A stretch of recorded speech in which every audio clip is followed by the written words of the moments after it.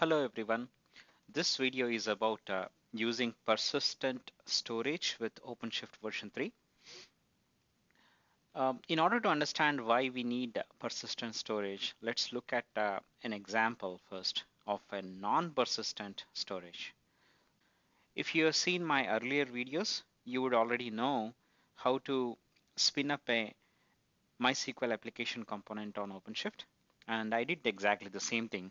I have a ephemeral MySQL database that is spun up, and let's use it first to see how it looks like. First, I'll do port forwarding to my MySQL database. Now this command will port forward to the pod that is running the MySQL database, and it will in any traffic that I send to my local host on port 3306 will be forwarded to this pod. Now let's connect to this database. Here I'm connecting to my local host. It's 127.0.0.1, and I'm connecting to port 3306 because this gets forwarded to the pod. I'm using username Veer and password Veer, which I gave when I was creating that database. If I say show databases, it will show me a sample database. I'll use that. I'll add a table named users, and I'll insert a few rows. Now if I do select star from users,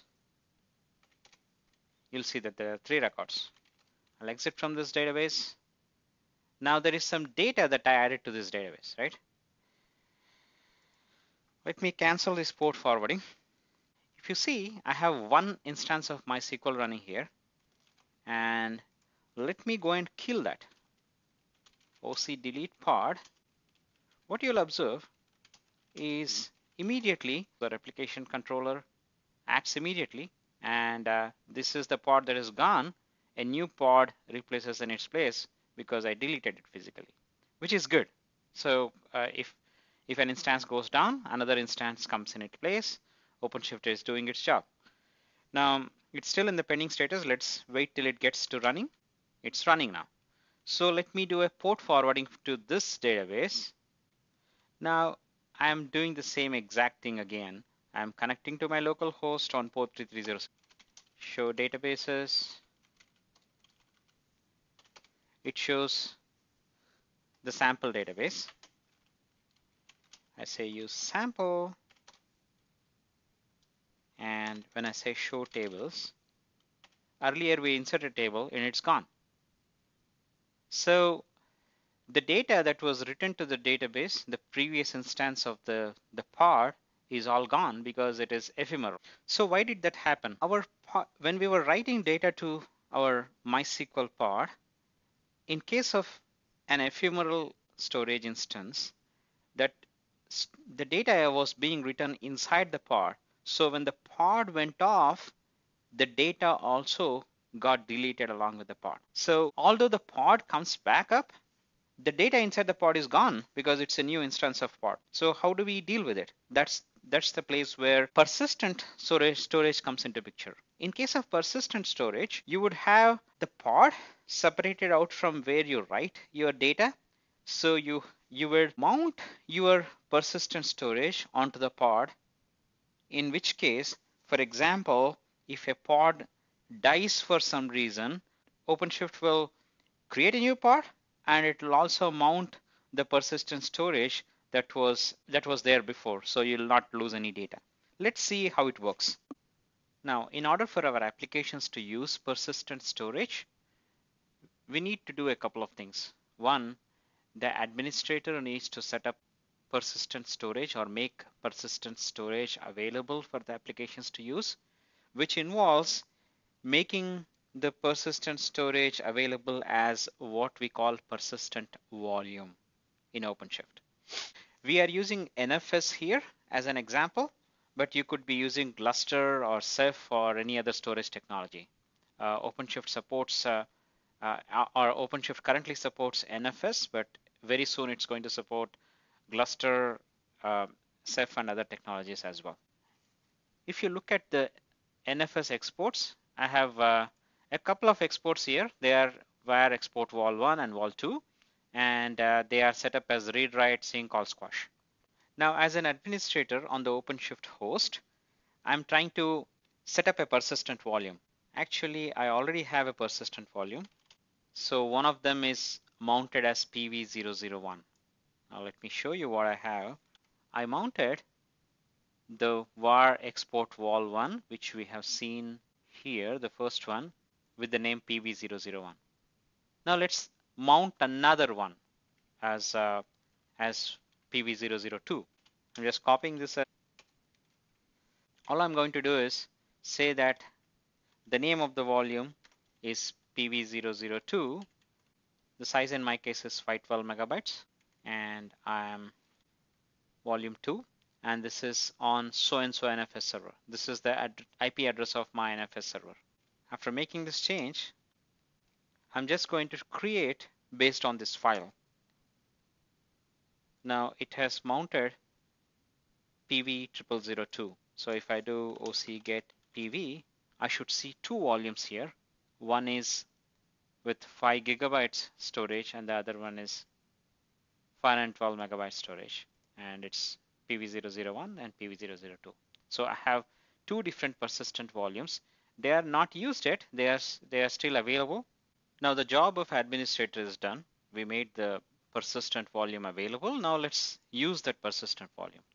So I have a new project, and I'm going to create a database using MySQL persistent template. So here you see MySQL persistent template. I'm going to use that, and I will edit the parameters. I will give the same username password. We call it sample database, and the capacity that it is asking for is 512 megabytes. Remember, we had two persistent volumes. One is 512 megabytes and the other one is 5 gigabytes. So there are two available, and this guy is asking for 512 MB, right? Now let's say create. Now at this time, OpenShift will spin up a new pod for this MySQL database, and it will also create what we call persistent volume claim.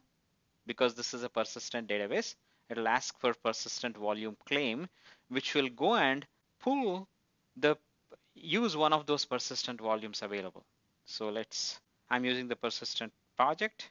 If I say OC get pods, this MySQL pod is spinning up. It's not ready yet. And if I run OC get PVC, PVC stands for persistent volume claim, and this is done by the user who is asking for it. And if you look at it, it is actually now it has created a persistent volume claim, and that persistent volume claim is bound to PV0002. Now going back to the master, if you look at PV001, that was 5 gigabytes, and PV002 was 512 megabytes, right? We asked for 512 megabytes, so OpenShift has automatically matched. In spite of two being available, it picked the one of the right size, and it got that allocated to the persistent volume claim. Now if I do run OCGet PV, it shows that the persistent volume 002 is bound to the MySQL volume claim that got created when we created the application. Now let's use this and see how it works. Now I'll do the same thing like before. I'll port forward to the MySQL pod, and from the other window I'll try to access the MySQL client. I'll use the sample database. I'll add a table. I'll insert a few users. I see all my users. Exit. Now let me cancel port forwarding, and let me delete the pod like before. OpenShift spins up a new pod again. It's in the pending status. Now it is running. Let me port forward to this again. I'll go back and connect to this new pod this time. Use sample database, show tables. Now the users table that we added before is still there. In case of our non-persistent example, this was missing, right? So let's say select star from users, it shows the data. So this is exactly what we wanted. So even if you delete the pod, another pod comes up, it connects to the same persistent storage as before, and the data is available to use, right? So that gives us the advantage of persistent storage behind the pod. This is what just one example. Database is just a simple example. You could be using persistent storage in different ways. Perhaps you could be writing some data as files directly from your application onto the persistent storage, and that data is available across multiple pods. So effectively, you could have multiple pods of your application sharing the same persistent storage at the same time. So they could all be writing data into the persistent storage, and it is available across all the applications, right?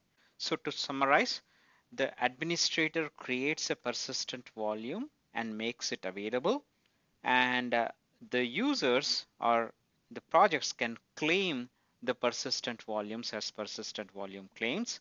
OpenShift will look at the list of available persistent volumes that are available to use, and it will allocate a persistent volume, or it will grab a persistent volume of appropriate storage size that is equal to or a little higher than the the size that is being asked for. And that's how it works. I hope you enjoyed the video. Thanks a lot for watching.